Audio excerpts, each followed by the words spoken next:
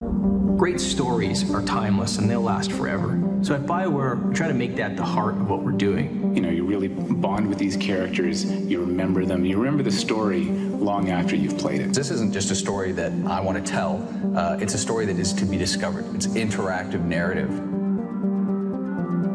As we start designing the next Mass Effect game, we start by asking fans what they want, you know, what Mass Effect means to them. One of the things that fans have told us most about what they want in the next Mass Effect game is to go somewhere new and to move forward. New places, new characters, new people to fall in love with.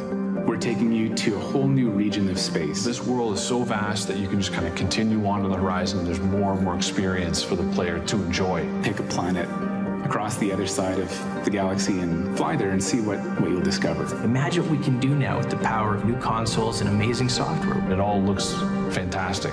We've never seen these characters this real before. We think fans of the series are going to be surprised at just how far we're going.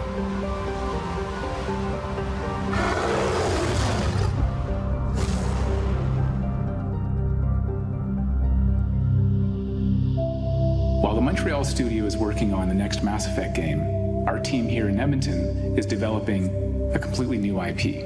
It's a chance to have a clean sheet design and start from the most fundamental principles you can have. We want to take on very contemporary stories, and yet we want to build a world that is as big and as imaginative as everything we've done before. It starts off with baby steps. What are the environments? What are cities like? What are characters like? So we're trying to build a fictional world that feels real and is alive and is constantly changing. This is what the world is doing right now. Come and play. At BioWare, we're building worlds and journeys for the next generation.